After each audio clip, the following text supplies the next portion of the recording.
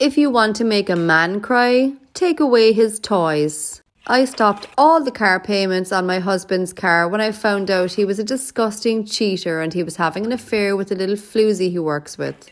When the repossession company told me they were coming to take the car away today, I gave them the address of his little floozy's house.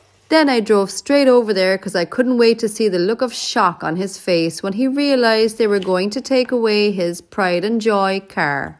He argued with them at first, but then he gave them the keys. When they were gone, he stood in the driveway with his little girlfriend and tears rolled down his cheeks. At that point, I decided to drive by and let them know I was in the neighbourhood. My husband decided to throw our marriage away like it was a piece of trash. No, I wasn't going to take that just lying down. As soon as I found out about his affair, I kicked him out of our house, changed the locks, and yesterday I had his car repossessed. Well, he wasn't too happy about that because he's been blasting me all over social media to our friends and anyone who will listen. I've decided to reply to his comments with some photographs of my own, screenshots of him messaging numerous women behind my back, screenshots of him with his little floozy at work, and my personal favourite that I just took this morning, a picture of him waiting at the bus stop. I went to open my mailbox this morning and I smelt a really foul, disgusting odour coming from inside. So I opened it and there was a package of rotting meat inside. Now, there's only one other person who has the key to my mailbox, and that's my soon-to-be ex-cheating husband. Either him or his little floozy girlfriend that he works with did this, so I was pissed and I drove straight over there to confront them. When I walked in, his little floozy was on the reception desk and I threw the package of meat in front of her. She called the boss immediately, who came out and asked me why I was throwing meat at his daughter. My jaw just about hit the floor. Did I hear that right? My husband is dating the boss's daughter. Quick recap. My husband had an affair with a little floozy from work, so I kicked him out and I had his car repossessed. The day afterwards, he put rotting meat in my mailbox, so I went down to his workplace to confront them both.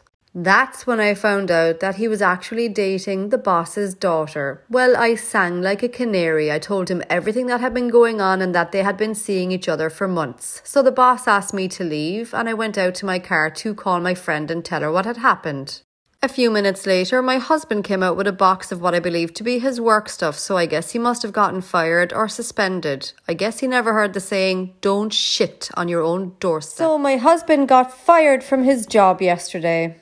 The reason he got fired from his job was because he was having an affair with the boss's daughter and I exposed him. Then, somewhere in my husband's hollow brain, he decided it would be a good idea to message me today and ask me if I want to get couples therapy.